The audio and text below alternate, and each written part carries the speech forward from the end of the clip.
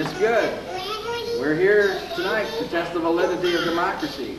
In case you're not aware, in a democracy, if 51 people out of 100 vote that the other 49 should commit suicide, then in fact they should do that.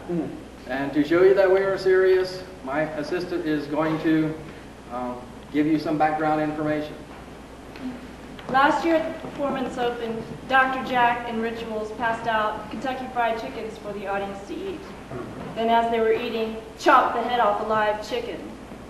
In October in Columbus, Dr. Jack and I released a poison gas canister, then exited and blocked off all the doors so the audience could not leave. They were left to contemplate their fate.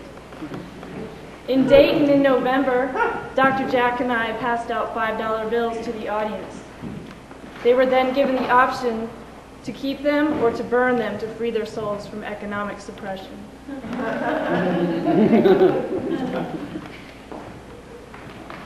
America is a violent nation.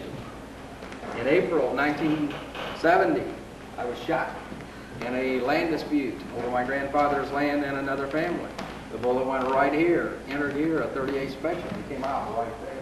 The exit scars are always larger than the entrance scars.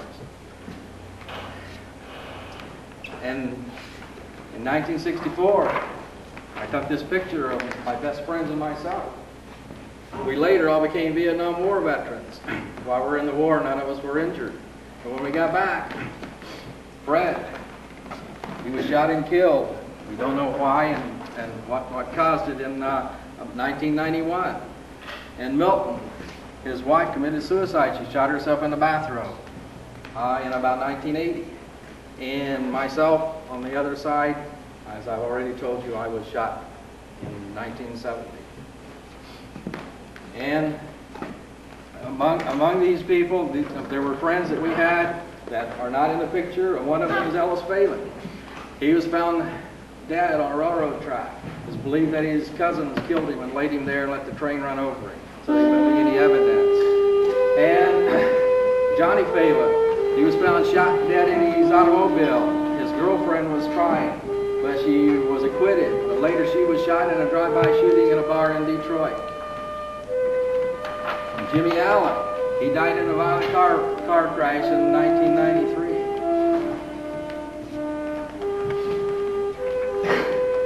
When I got out of the Army in 1967, I fell in love with Sherry Anglin. And I gave her her first camera. She later became a widely published photographer and an art teacher, art photography teacher at college level. She either was killed by her husband or committed suicide on December 20th, 1993. So tonight we get to vote to see how democracy works for murder-suicide. If you vote to where you want the murder-suicide, then I'm going to kill my assistant and then kill myself. To show you that we mean business, we're going to drink each other's blood.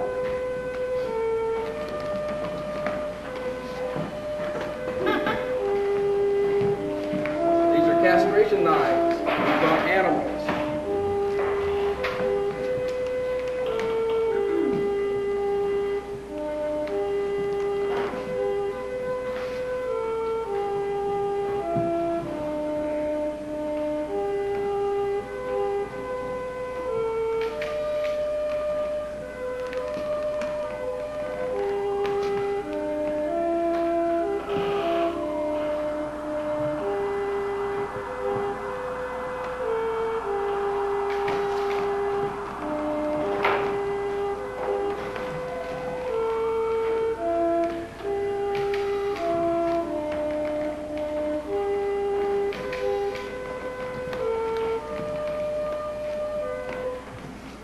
Now, are you ready for a vote? All that wants me to kill her first and then you commit suicide, raise your hand so that we can get a count. Remember, this is democracy. Somebody might be voting the other way. You may end up those 49 instead of that 51 someday. So you better vote in a democracy. You don't have very many, but I see a few. One.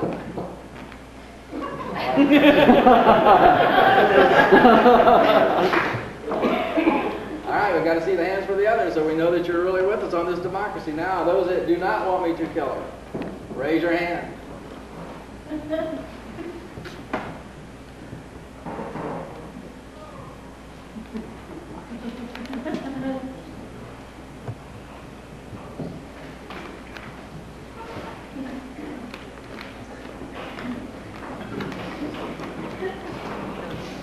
Okay, so democracy triumphed.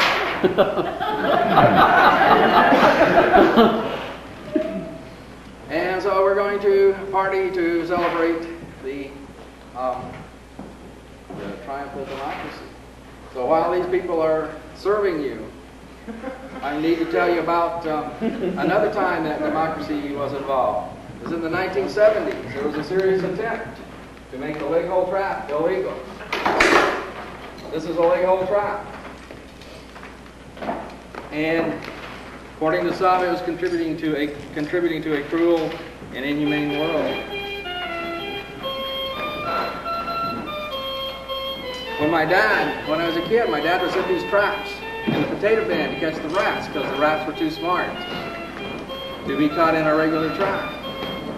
And in the same year that I was born, I had a first cousin. I was born the same year, Catherine Bowman. In the winter of 1944, Uncle Amos St. Myrtle heard her crying in the crib. They went into the bedroom and to the crib, and she'd been eaten alive by rats. There was a half a dozen or so on her, so they killed the rats. But as she was a teenager, she was always delighted in showing us her missing ear parts, where the rats ate them when she was an infant. And when she was, she always wore thick glasses. She wore these thick glasses, they said, because the rats were eating at her eyes when they got to her. Okay, the leg hold trap is still legal these 20 years later. In the 70s, when I was involved in this, I was League of Ohio Sportsmen Southwestern Vice President. And I was involved in keeping the leg hold trap legal. And at that time, there was a newspaper article being circulated among the hunters specifically about a Cleveland city youth being eaten alive by rats. So I'm aware that this is for real because I have my real cousin Catherine and I know it's for real. The rats will eat people alive. But anyway, democracy triumphed there. So we're going to continue the party here and get on with our celebration of democracy.